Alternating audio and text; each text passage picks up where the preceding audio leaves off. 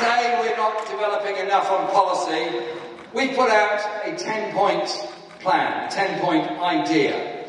They're open for development, they're open for consultation, and we've had thousands and thousands of emails in reply, sometimes in criticism, sometimes suggesting changes or improvements, but above all, there is a level of interaction and involvement.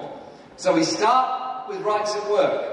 That's why we've set up Workplace 2020, which is looking at the rights of work of people struggling to survive on zero-hours contracts, struggling to survive in unorganised and often quite dangerous working environments. If anybody thinks this is all, well, a bit unnecessary in modern Britain, I urge them to look at two companies, or three actually.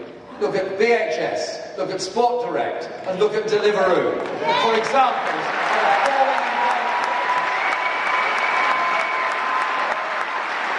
and then you will see the need to end the iniquity of zero-hours contracts. Then you will see the need for full recognition of trade union rights. Then you will see the need for a living wage that means that people can survive on it.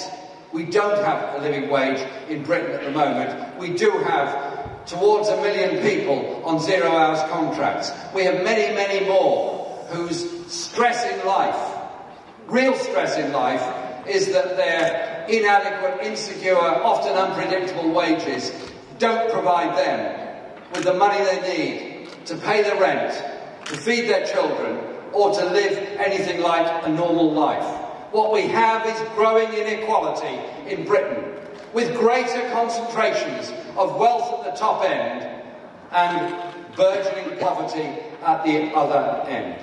Not right, not necessary, and has to be challenged.